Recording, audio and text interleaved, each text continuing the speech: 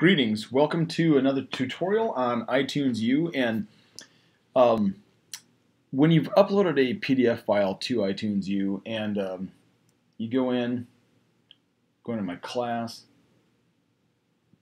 you're going to see materials here. In your documents, this will be no different from what kids will be able to do with this. It's a little bit different procedure, but essentially when you open up a PDF file, and this goes to showing like from an email attachment or anything else, I'm going to be able to use the share button at the top right. I'm going to push this out to Adobe Acrobat. In Adobe Acrobat, along the bottom I've got all sorts of tools. This particular tool is my annotation tool. And you can use the highlighter tool, which I've just clicked on.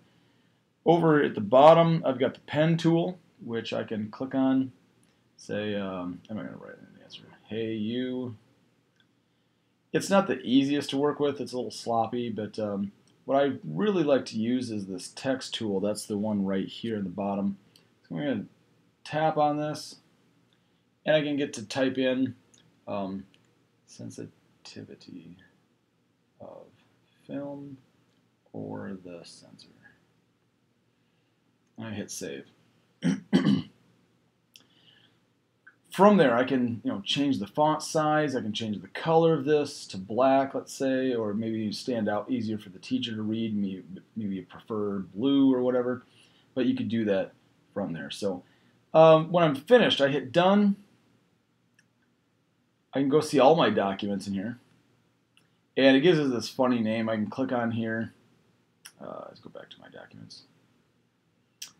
I'm going to swipe from left to right.